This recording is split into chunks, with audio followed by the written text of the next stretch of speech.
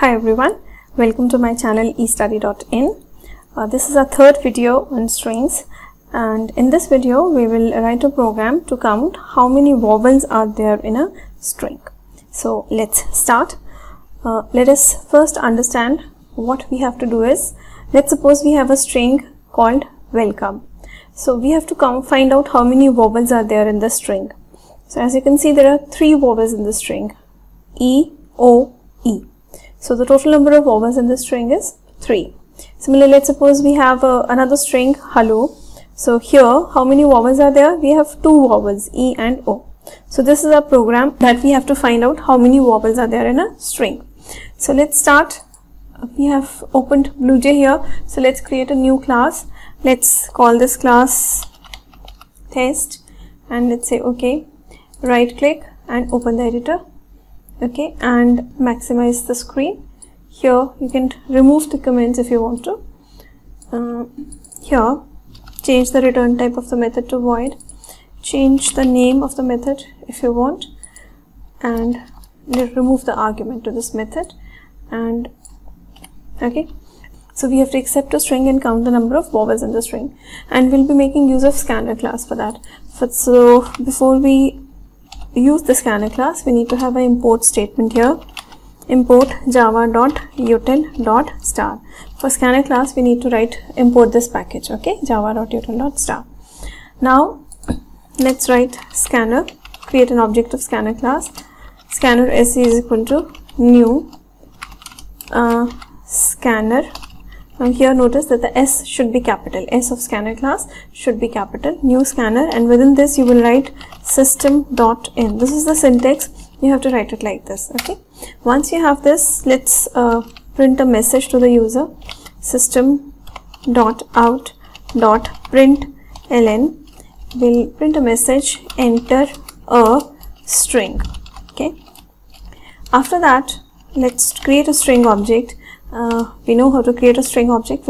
We learned it in the previous video. So string s is equal to sc. What is sc? Sc is the scanner class object. Sc dot, we will make use of next or next line method.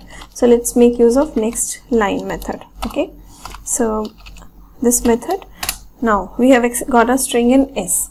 Now we have to count how many vowels are there in the string. Okay, so let's create let's start a loop, and let's have a char variable ch, and let's start our loop for I is equal to 0.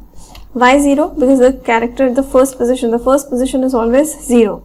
So we know that the index starts from 0, and we have to continue till the end of the string. That means till the length of the string. So for that we need to find out the length of the string. We already know how to use length method. This also we have learned in our previous video. So let's find out the length of the string. So take another variable, int l is equal to, s is our string, s dot length. So this will give you the length of the string. So now we'll write I should be less than l. Why less than l? Why not less than equal to? That's because, see, if the length of the string, what is the length of the string here? The length of the string welcome would be 1, 2, 3, 4, 5, 6, 7. The length is 7. But when it comes to index always starts from 0. So 0, 1, 2, 3, 4, 5, 6. That means the last character E is present at 6th position, whereas the length is 7. So please keep this in mind, that index always starts from 0. That means the position, the first character at the first position is 0. Okay, is at the 0 position. The character first position is always represented by 0, whereas when we find the length counting starts from 1. So that is why here we have written I less than l and not less than equal to l. Okay, because the length is 7 and the last character would be, if length is 7, then the last character would be at the 6th position. So we will write I plus plus, and now we need to check. We need to extract each character from the string and check if it is a vowel or not. So which method should we make use of to extract the character?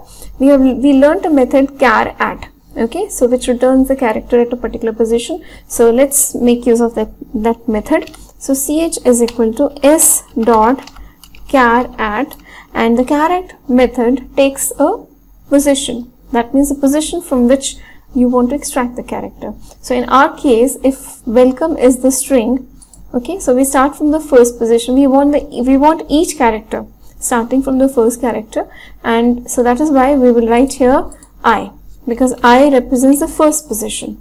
So s dot charAt I. Now charAt, A is capital here, remember this, charAt. So character at I means character at 0, the value of I is 0, so the character at 0 position. So this will give us a first character. Now we have to check if this character is a vowel or not. So for that we can either make use of switch case or we can use if. So let's do it using if. If ch is equal to a, we will make use of logical operator or. Okay, so or ch is equal to e, or ch is equal to aei, or ch is equal to o, or ch is equal to u. Okay, so in that case, if it is any one of these characters, then we want to count how many vowels are there, so we need a counter. So let's take another int variable here, int c is equal to 0. So if the extracted character is a vowel, in that case we will increment the value of c. That means c becomes c plus 1. That means increment by 1. Okay, so this way we will continue. Now here we are checking only for the small letters. So what we can do is we can enter our string, either we make sure that we enter our string in small letters, or we write for both small and capital. Okay, so for this particular program, we will enter the string in small letters. Otherwise we can convert it to lowercase using toLowercase method. Okay, so we'll keep it like this. Okay, now after we come out of the loop, here we will print system dot out dot print, and here we can say the total number of vowels are plus c. Okay, so what we can do is string, we can convert it before we enter. So let's take it as s1, here also s1, and here we can have string s is equal to s1 dot to lower case. Okay, so this way we need not check for uppercase, so we convert it to lowercase, and then okay, now let's run this program, compile, no syntax errors, so we can minimize it, and let's right click and new test. Okay, and right click void char. So we need to enter a string here, so let's enter a string. So this is my output terminal window, so here let's enter welcome. So the total number of vowels are 3. Okay, let's run it one more time. Let's enter hello. Okay, and press enter. Once you give the input here, after that you have to press enter. So see, the total number of vowels are 2. Okay, let's run it once again, and this time I'm going to enter in capital letters. Okay, the caps lock is on, so let's enter welcome. So see, again it will work because we have converted it to lowercase using the toLowercase method here. Okay, so this is what we are, how this logic works, that first you convert it to lowercase. If it's not in lowercase, it will be converted to lowercase, and we store it in another string s.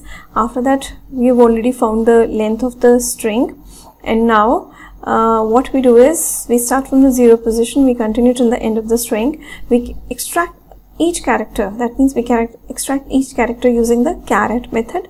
So the charAt method takes a int value or the position as an argument, and then we check if it is a vowel. In case it is a extracted character is a vowel, we have a counter. Counter initially is 0, and we increment it by 1 using the post increment operator, and then outside the loop we will print the value of c. So this is, we can write a program to count the number of vowels in a string. I hope you like the video. Thanks for watching, and please subscribe to the channel estudy.in. Thank you.